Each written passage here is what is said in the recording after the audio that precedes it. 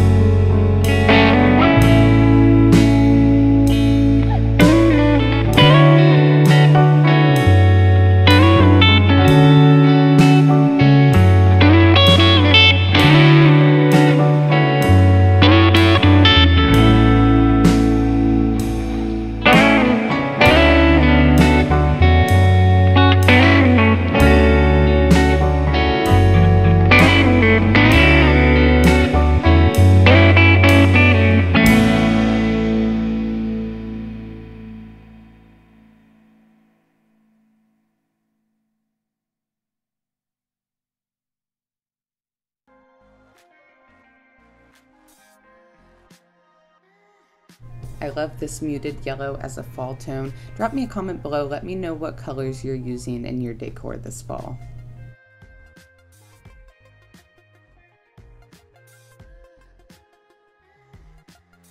And I have a few wreaths left over from some garage sales that I did over the summer.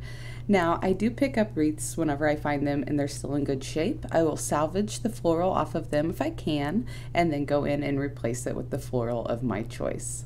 To this one, I'm adding some of the lamb's ear picks from Walmart and some of the small baby's breath. And these were both, I believe, spring florals, summer florals, but the lamb's ear is still out. Here's a look at this one all finished up. Such a simple, beautiful touch. I love these grapevine wreaths because you can just tuck the floral in without having to use any glue.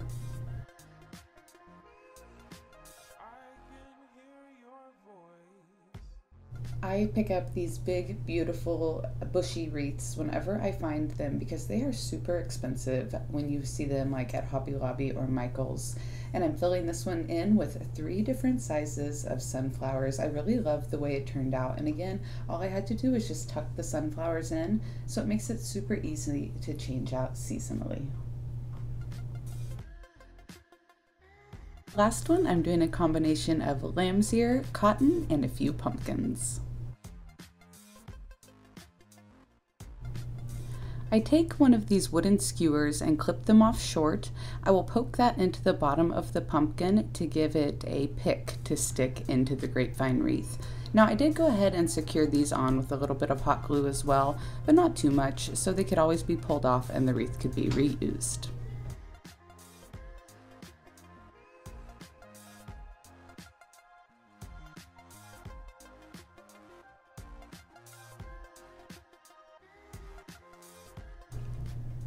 And a look at the final wreath. I really do love these muted fall colors.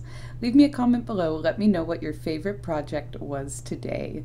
And if you haven't, be sure to subscribe, give me a thumbs up, and share this video with a friend. We are so close to 10,000 subscribers. I will see y'all back here on Sunday for another Upcycled by Bri. Bye friends!